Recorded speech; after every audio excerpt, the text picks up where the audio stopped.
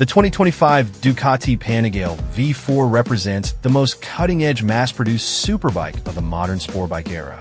Yet, as I swing a leg over this new machine, I can't help but reflect on its predecessors. The last Panigale V4 I rode was the 2023 V4 SP2 during Cycle World's Superbike Shootout. It was breathtakingly fast and boasted a clear electronic advantage, but it had the temper of an unruly bull, making every lap a hard-earned accomplishment. Its raw power and aggression delivered fast lap times, but you had to fight for them. Ducati has long recognized that the Panigale's precision could be a double-edged sword. After the launch of the stiff and unforgiving 2018 Panigale V4, engineers began to smooth out its rough edges with updates in 2020 and 2022. Those changes signaled Ducati's shift toward the idea that less can sometimes be more. Now, with the 2025 model, the brand fully embraces the belief that the fastest bikes are those that are easiest to ride. And the 2025 Panigale V4S is incredibly fast. How do we get here? Ducati's approach is rooted in racing. While a friendlier bike offers advantages on the street and for casual riders, a less physically demanding motorcycle allows top riders to push it to its limits for longer. Performance is vital, but having enough mental capacity and stamina left to focus on racercraft is equally important. During a ride event for the Panigale V4S, we engaged in open conversations with Ducati's team and discovered the strategic reasons behind the bike's technical evolution, particularly the introduction of the new double-sided swing arm. Why now, and why here? This decision is intriguing, especially considering Ducati's return to a single-sided swing arm on its 2007 1098 Superbikes after the conventional swing arm used on the 999 was largely rejected. The straightforward explanation, according to those involved in the project, is that Ducati course aims to apply insights from MotoGP chassis development to the World Superbike Series. After all, what's the point of gaining knowledge in MotoGP if it can't be used in production-based racing? This is especially relevant since both MotoGP and World Superbike increasingly demand more from the chassis due to the higher loads placed on tires and suspension at extreme lean angles. With World Superbike's homologation rules, the only way to bridge the gap between MotoGP prototypes and production-based racing was by equipping the Panigale with a double-sided swing arm. Racing has always driven Ducati's choices, and this is evident with nearly every aspect of the 2025 Panigale V4. Ducati prioritizes performance first, while sentimentality and style follow further down the list.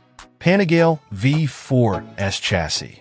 The decision to break from tradition wasn't made lightly.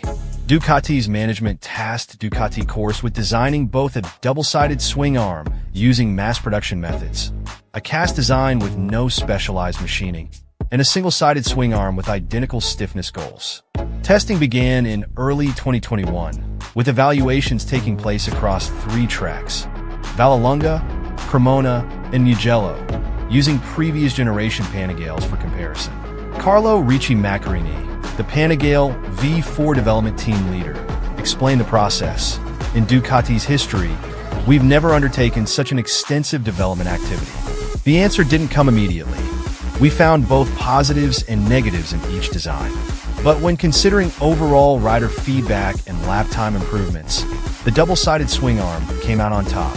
The result is a swing arm that offers the same longitudinal rigidity for stability during braking and acceleration, but with 37% less lateral rigidity, improving feedback, grip, and bump absorption at deeper lean angles where the suspension is less effective, since suspension works best in a vertical plane.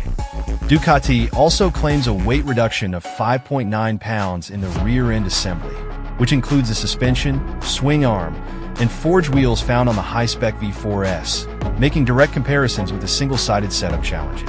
Further, the V4S is different from the base model V4 in that it uses an Öhlins NPX30 fork, Öhlins TTX36 shock, and Öhlins steering damper, compared to a Showa big piston fork BPF, SAC shock, and SAC steering damper. You also get the aforementioned forged aluminum wheels versus cast aluminum hoops, and a lithium battery versus lead acid. Electronic suspension on the V4S is controlled by a third-generation Smart EC 3.0 system that can be run in customizable fixed or active modes. The suspension uses Öhlins newer spool valve design versus needle valve that provides increased sensitivity and responsiveness at the low and high ends of the adjustment range, and very much deserves its own story. Paging Mr. Cameron, Mr. Kevin Cameron. Perhaps more important is that the philosophies driving Ducati's new swing arm were carried over to the new front frame, which is 40% less lateral stiffness and is 1.6 pounds lighter.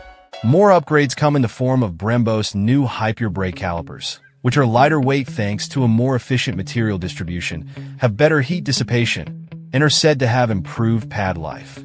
Viewed independently, these are all really nice parts, but bring them together as Ducati has done with the Panigale V4S, and you have something quite special, as evidenced by our day at Vallelunga Circuit, an incredibly unique track that flip-flops between an eye-watering series of fast corners and hairpins that are tight to an extreme. Overall handling is not profoundly different from before. The 2025 V4S steers easily into a corner, sure, but not quicker or with significantly less effort than previous generation V4S. Stability and feel at the contact patch is, however, increased, and there's a greater sense of wholeness to the bike. There's very little chassis pitch, nor does the bike bind up as you load the chassis at lean, or snap as you accelerate off the corner. And while it may have taken some effort to make last year's Panigale protest in that way, small mistakes and unreasonable inputs would remind you of that bike's personality at the edge. In racing, these small gains in composure and sure-footedness make a difference. And for us mere mortals, they increase the operating window, enabling us to have more fun at the same, if not faster, pace. Credit also goes to the combination of excellent suspension and Brembo brakes, the latter offering so much performance that we have zero issues calling this the best braking package to come standard on a mass-production sport bike. Not only is there an abundance of feel at the lever, but there's so much stopping power that it's hard to wrap your head around the true braking potential. Need to make up time? Simply trust the stability of the bike, run it in deeper, and grab more lever than your mind wants you to believe is possible. The V4 might say, hey, that was kind of fun, without so much as breaking a sweat. Panigale V4S electronics. Much of the Panigale's performance and control is owed to the electronics package, which for 2025 includes increasingly advanced systems like the Race ECBS combined braking system developed by Bosch, and Ducati's own Ducati Vehicle Observer (DVO) algorithm, which manages Ducati Traction Control (DTC), Ducati Wheelie Control (DWC), and Ducati Power Launch (DPL). In addition to the DVO-powered systems, you have normal Ducati Slide Control (DSC), Ducati Quick Shift (DQS), and engine brake.